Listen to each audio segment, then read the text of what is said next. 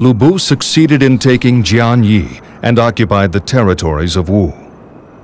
The majority of the land was now under his control. A momentary time of peace had arrived for Lu Bu and his men. Lingqi, do you enjoy war? Why do you ask, Father? I know nothing but war. But you are a woman. I did not want to involve you in bloodshed. Do you remember my mother?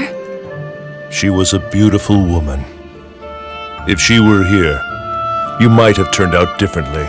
She used to always say, women are weak because they can only wait for men to return from war.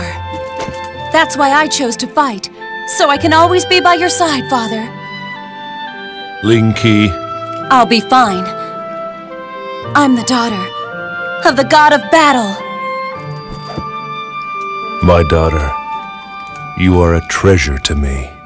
Sir, a report! Liu Bei's army has begun its march towards Xuchang.